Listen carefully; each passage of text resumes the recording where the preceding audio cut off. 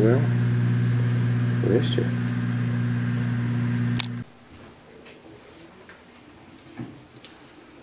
Good evening and welcome to this, the final of our Lenten services on Wednesday evening. Pleasure to see you here. Trust that you've had a good week and that this is a fine fitting for the end of our Lenten services in the middle of Holy Week. Just a few announcements. You'll notice on the right-hand side of your page there, tomorrow at 7 p.m. we have Maundy Thursday service. Friday at noon, the Good Friday service.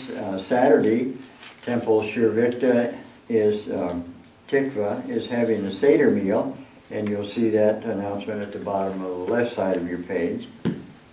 And then on Easter Sunday, there's a full schedule starting at 8 o'clock in the morning with Easter sunrise service. Then 8:30 we have breakfast, and it's always a great time of fellowship. 10 o'clock, our regular Easter worship service, and then a fellowship hour, and then an Easter egg hunt for the children. So I'm sure it'll be a full day and a fitting conclusion to our time of working up to the death and the resurrection of our wonderful Savior. A time that we've had for thinking about ourselves and our shortcomings and how God has met all of our needs and how His glorious resurrection gives us assurance of eternal life.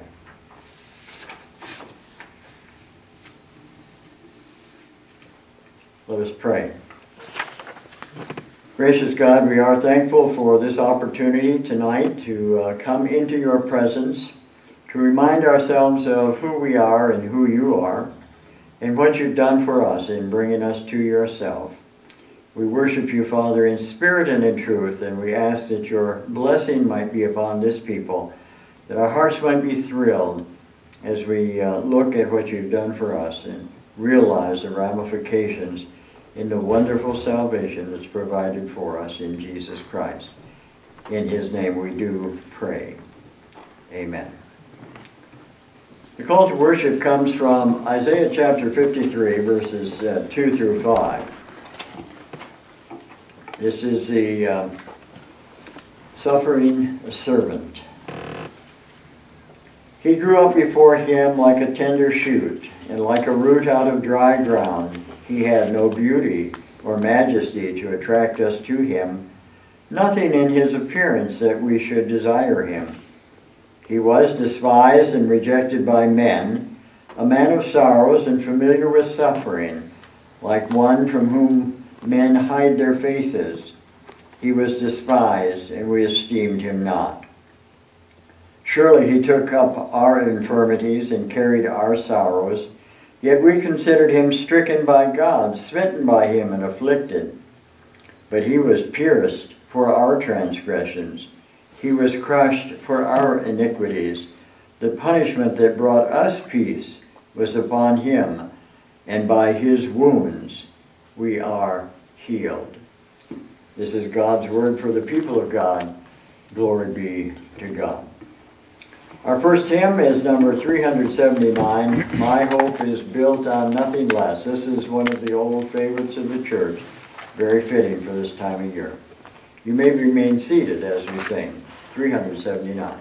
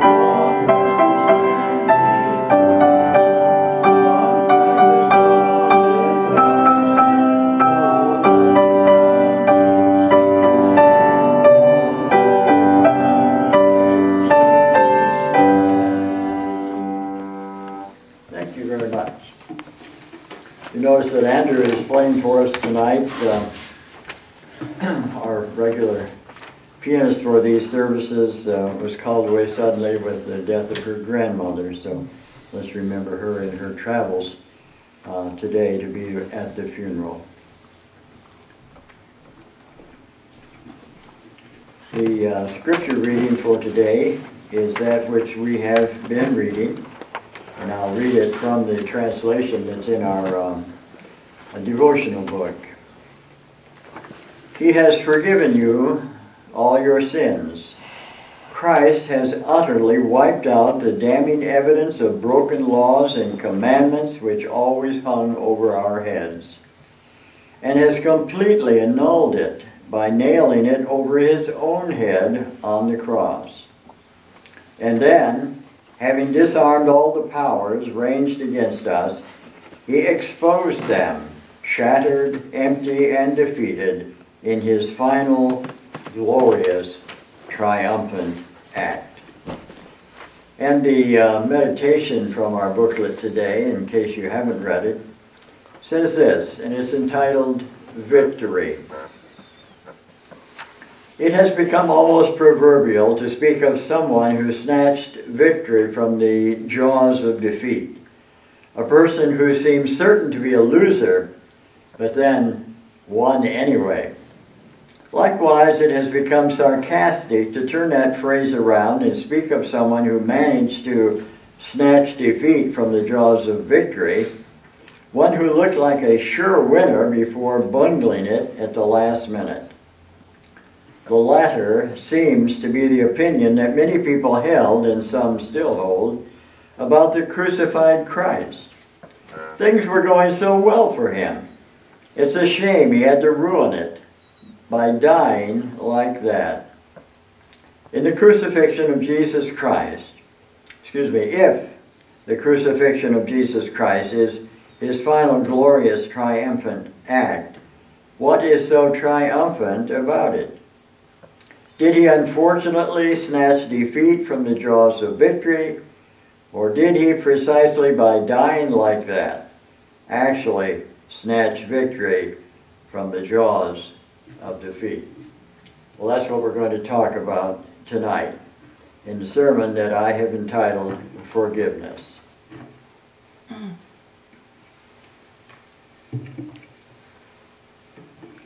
The subtitle of this sermon is Substitutionary Atonement. Forgiveness, forgive, you know that word. You know the word substitute, that's something in place of something else. But do you understand the word to atone, or atonement? The teaching of substitutionary atonement is a major doctrine in Christianity, which is the only religion that has such a teaching. That is, for at least a human substituting for a human.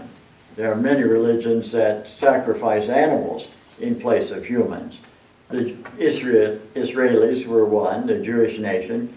Muslim nations also sacrifice animals, as do lots of tribes in different places. But Christianity is the only religion that I'm aware of where a person is substituted another person to take away their sin. It is a fact that humanity owed a debt to God that it could not pay. So God offered a substitute to pay the debt for us. The debt was, of course, disobedience to the Creator God's wishes and commands for his creation. Humanity did not live up to or follow what God created us for. But because he loved his creation so much, rather than destroy it, he made a plan to redeem it. To redeem means to buy something back that you once owned, and for some reason it was no longer in your possession. It also means to pay the price to free someone who has been enslaved. It's been used that way as well. Both definitions fit humanity's sin debt owed to God. God made us, but we left the one to whom we once belonged. We were enslaved to the passions of self and of this world, but God paid the redemptive price to bring us out of the slave market of sin and back to himself as his very own children. And how marvelous is that? How did he do this? The Bible says that the wages of sin is death. Someone had to die.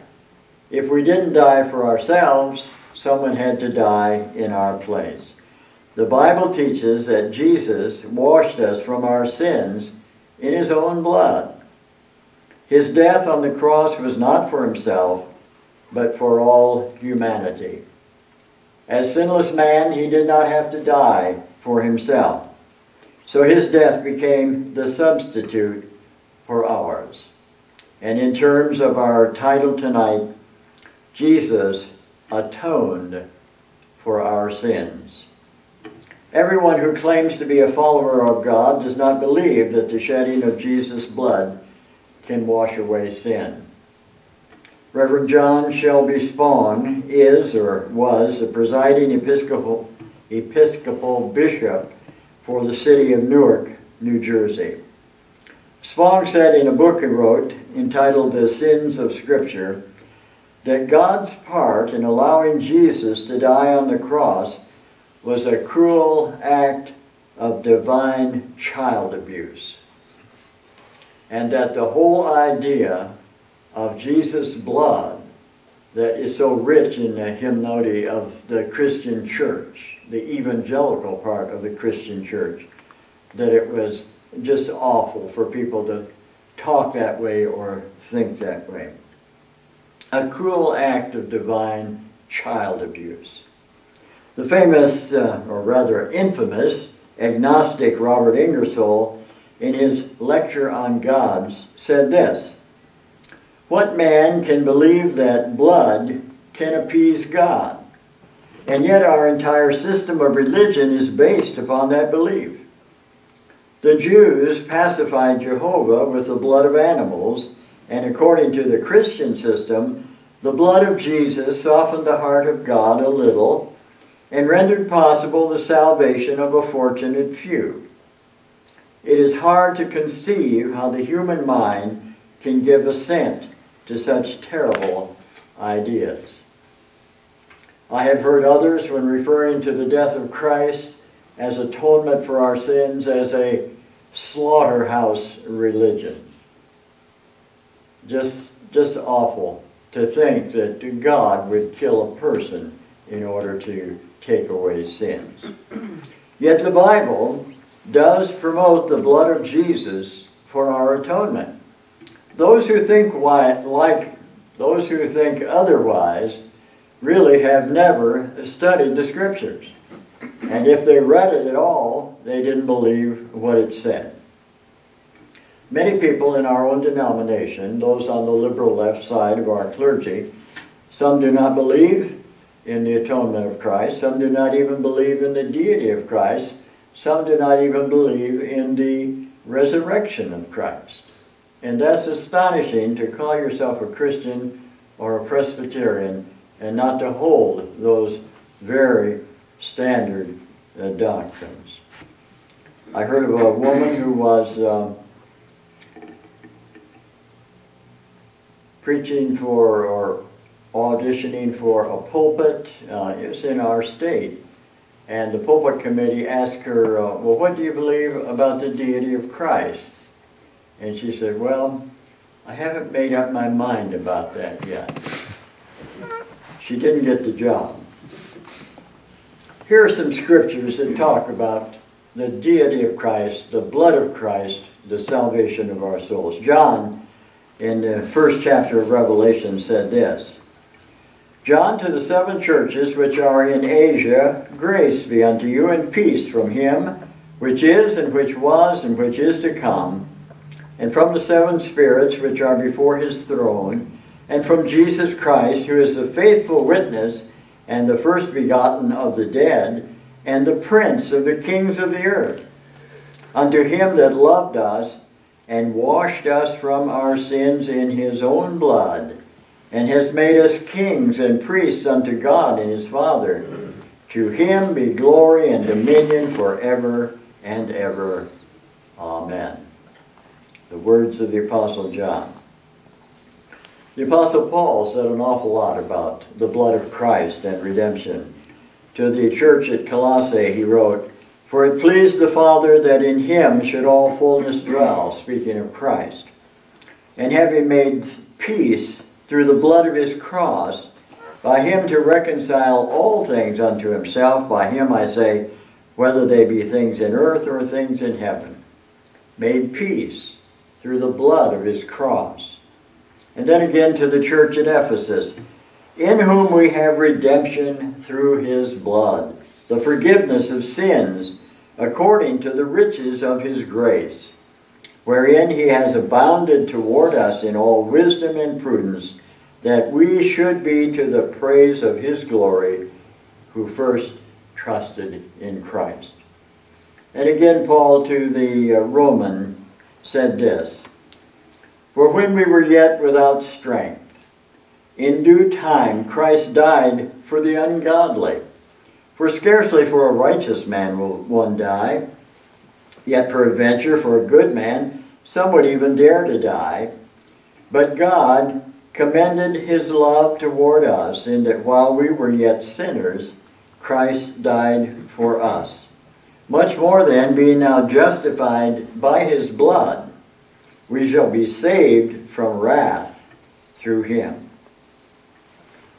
The teaching of blood sacrifices to cover sin began with the exodus of the children of Israel from Egypt, who was the nation of God, the nation of Israel. Passover is still celebrated, without killing an animal, by Jews to remember their freedom from slavery that God gave them through Moses. The story is recorded in Exodus chapter 12, if you'd like to read that, where God promised, When I see the blood, I will pass over you and only slay the unbelievers. Blood sacrifices to cover sin continued in the law of Moses, which we now understand were signposts pointing to Jesus, God's very own Son, whose self-sacrifice was to put away all sin for all people for all time. Remember John the Baptist in John chapter 1 verse 29 said, Behold the Lamb of God, who takes away the sin of the world. And the word sin there is singular. Not necessarily the sins of the world, but sin, the very sin nature that we receive from Adam. The New Testament continues the tradition of blood sacrifice, but also says it ends with the sacrifice of Christ. Listen to these verses from the Bible. Romans chapter 6, verse 10. For the death he died to sin once for all, but the life he lives to God. And Hebrews 7:27. He has no need, like those high priests, to offer sacrifices daily, first for his own sins and then for those of the people, since he did this once for all when he offered up himself. And in Hebrews chapter 9, verse 12, he entered once for all into the holy places, not made by means, He entered once for all into the holy places, not by means of the blood of goats and calves, but by means of his own blood, thus securing an eternal redemption. The same chapter in verse 26. For then he would have had to suffer repeatedly since the foundation of the world. But as it is, He has appeared once for all at the end of the ages to put away sin by the sacrifice of himself. And Hebrews 10:10, for by that will we have been sanctified through the offering of the body of Jesus Christ once for all. Peter suggests that this knowledge of God in Christ, dying for us, should be the motivating factor for us to love God and to live a life dedicated to righteousness, holy living, because God so loved us that he gave his only Son to die that we might live. This is what Peter said. And if you call on the Father, pass the time of your sojourning here in fear. For as much as ye know that you were not redeemed with corruptible things as silver and gold, from your vain conversation received by tradition from your fathers, but with the precious blood of Christ, as of a lamb without blemish and without spot, who verily was foreordained before the foundation of the world, but was manifest in these last times for you, who by him do believe in God, that raised him up from the dead, and gave him glory, that your faith and hope might be in God. Some time ago, probably over 100 years ago, Fanny Crosby wrote a hymn based on this doctrine of the blood of the Lamb. It's called Redeemed. And this is how it goes in the first verse. Redeemed, how I love to proclaim it. Redeemed by the blood of the Lamb. Redeemed through his infinite mercy. His child, and forever I am. We used to sing old hymns like that all the time in the church when I was young and growing up.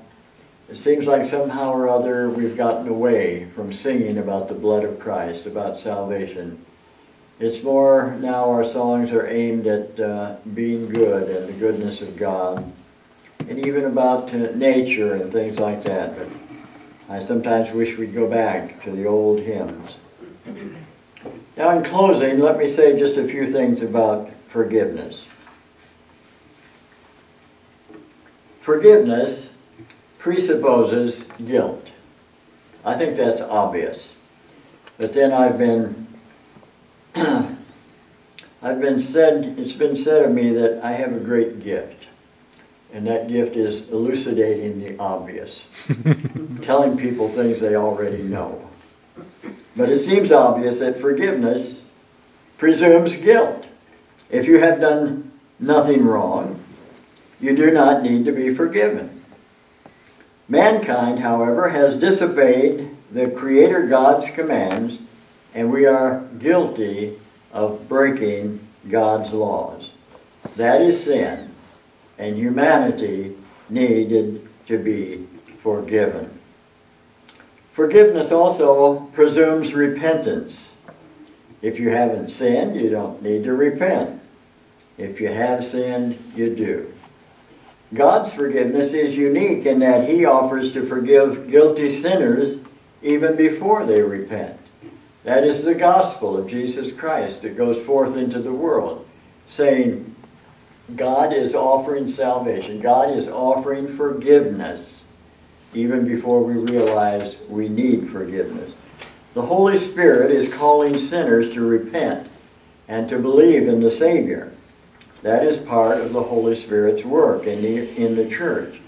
Oftentimes, we do not even know that we have offended God until we hear of God's offer of forgiveness. I think that was my case when I was a young man, about 17 years of age, when I heard the gospel preached and responded to it. I didn't know I was bad. But this is the great mercy of God. Justice of God is stayed. Punishment is held back in hopes that the offender, us, will repent of our wrongdoing, that is our sin against God, and will accept God's provision for our salvation.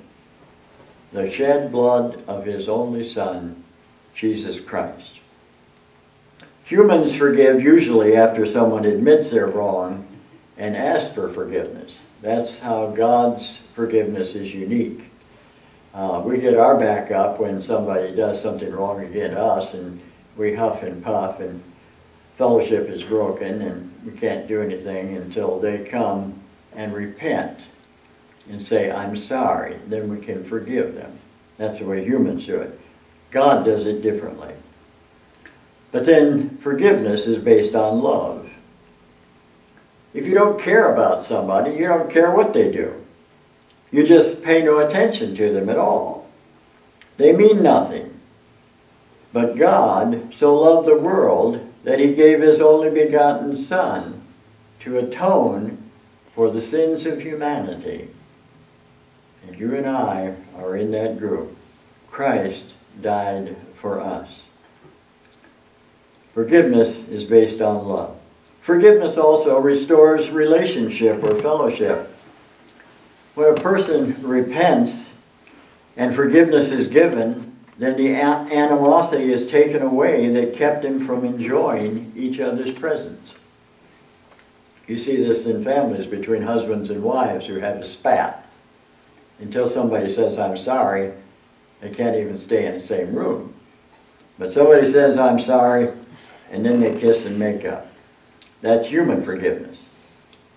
But God, in his mercy and in his grace, paid that awful price in order that we might be restored to fellowship with him. Now the fellowship between God and humanity was broken in the Garden of Eden. So all this time, these many thousands of years later,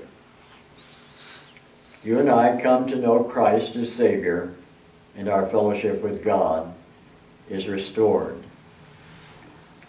What a shame it is that most Christians don't understand that and never really have a personal relationship with Jesus Christ. They don't really know him as brother and friend. They just know him in the sacraments. Forgiveness restores fellowship and relationship. The price to be paid is repentance and cessation. Now here's a new word, cessation. After we confess our sins, knowing that we were guilty of wrong, we are now responsible to turn away from the sin and not do it anymore. So repentance has the idea of turning around and going in the other direction. That's what the word repent means, to change your mind, to go in an opposite direction. If we really repent of our sins, we stop doing our sins. What was it Jesus said to the people that he healed and whose sins he forgave? Go and sin no more. This is hard for many people who are trapped in sinful behavior. But God has provided a way. Paul says in 1 Corinthians chapter 10, no temptation has overtaken you that is not common to man. God is faithful, and he will not let you be tempted beyond your ability. But with the temptation, he will also provide the way to escape, that you may be able to endure it. Our situation is not unique. Everyone is tempted the same way. And it's not God that tempts us. Wherever the temptation comes from, it doesn't come from God. But God our Father provides us a way of escape in all temptations. All people have problems with escaping temptations. The way to stop sin is to not look at the sin, but to look for the escape hatch. Too often when temptation is before us, we keep looking at the temptation. Turn your eyes away from that. Look for the escape that God has provided. Now here's a rather harsh example, and it probably does not fit anybody here at all, so I'll use it. Supposing that your sin is drunkenness, and you can't stop drinking, and you're sitting in a bar. What's the way of escape? The door. Leave the bar. Go out the door. That's the door of escape. I've heard of others and true stories of people who have escaped temptation just by walking a different route. There's one fellow who was going to, it was either Wheaton College or Moody Bible Institute, I forget which, but he went to a counselor and confessed, I have these problems with my mind. I'm always thinking about naked women, you know, and have these dirty thoughts in my mind. And the counselor, in talking to him, found out that every day he walked from home to school past this burlesque theater that had all these pictures out here. He said, go a different way. And it helped the young man to get rid of his problem. Also, God's forgiveness is based on his justice. Sin had to be atoned for. That is, it had to be paid. There was a price. A price had to be paid. Sin was a debt humanity owed to God for disobedience. Christ paid the debt which was too high for any human to pay. No good works that we could do would satisfy God in the fact of our sin. Only God himself could pay the debt that we owed. That's mercy and grace and love. Since Christ died for all, then all can live through him if they will accept him. God can now forgive. It is indeed the blood of Jesus that makes forgiveness possible. And then forgiveness involves forgetting. When God forgives a sinner, he does not remember those sins anymore. The Bible says he casts them behind his back, as far as the east is from the west. And God never remembers our sins anymore. That is something that is very important for every Christian to know, to understand, and to believe. That when we are forgiven by God, he forgets the sin. When we forgive one another, we sometimes don't forget those sins. So the idea is, when we forgive one another, we should never bring that sin or offense up again. If we do, we have never really forgiven. And finally, we must forgive ourselves. If God forgives us our sins, we have no right not to forgive ourselves. In fact, it's mandatory. Otherwise, we will be filled with guilt, false guilt, because the sin is forgiven and forgotten, except by us. And if we don't forgive ourselves and forget that, then it will destroy our joy of salvation. It will steal that hope and that joy from us. The peace will be gone because we will be forever condemning ourselves for something that God has already forgiven us for. Therefore, it is tremendously important that once God has forgiven us, we must forgive ourselves. Because of the blood of Jesus, believers in God's salvation can have fellowship with God in this life and be assured of eternal life with God when this life is ended. I say praise the Lord to that, and amen. Amen. I offer you now a time of quietness where you can do your own personal interview or with yourself or inventory. And for your time of prayer, if there is a sin in your life that needs to be done away with, repent of it, please. Get it out of the way, and God will forgive, and then forgive yourself. But if you have already repented of all known sin in your life, then use this time to rejoice in your salvation and praise God for sending his Son to die in your place. Here's something that is tremendously important. Once we have asked God's forgiveness for a sin and have stopped practicing it, I think it is something of an insult to continue to ask God's forgiveness for that sin. You understand what I'm saying?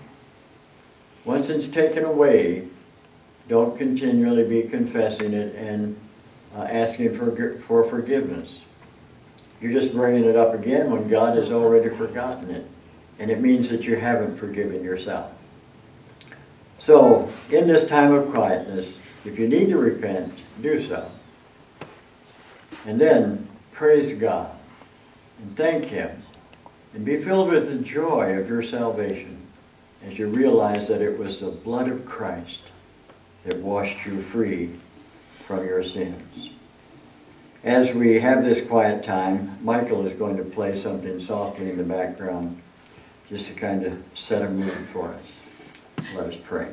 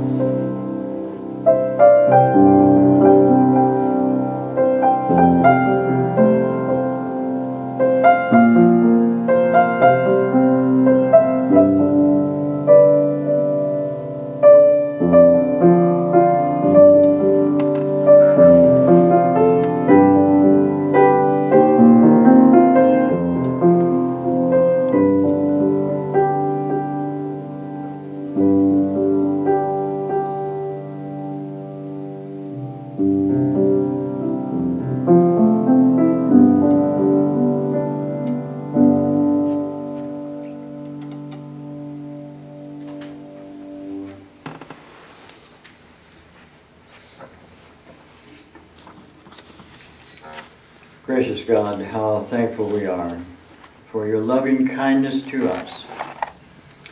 Before we existed, you loved us. You knew who we would be. You knew of our rebellion against you, and yet you loved us still. Thank you for sending your Son, Jesus, to bear the awful pain of the cross, the separation of the Son from the Father because you could not look upon our sins as they were placed upon him. The awful agony of body and spirit that he suffered in those hours on the cross. Thank you for his willingness to be our sacrifice and for his blood that cleanses us from all our sins. We praise your name, Father, and we thank you tonight for this group and for this church and for its wonderful ministry in this community. And we take a moment, Father, to pray for those on our prayer list, for Beth Bremer, for Jeannie Cole, for Hilda Dyer, for Lena L. Isa, for Gail Moore, for Kathleen Knowles, for Bud Wyman, who is now home. We thank you for his coming home. And for Ralph and Ruth Young, who have recently gone to the nursing home. But there is a possibility that they might be returned, Father. So help them in this, that they might gain strength and wisdom and understanding and ability to be returned to their former life and to their worship in the church. All of this we pray in the name of Jesus Christ and according to your perfect will for them and for us. And we make our prayer tonight in Jesus' blessed name. Amen. Amen. Our closing hymn is number 485, a hymn of worship, a hymn of praise. To God be the glory. Let's stand as we sing this closing hymn, please. 485.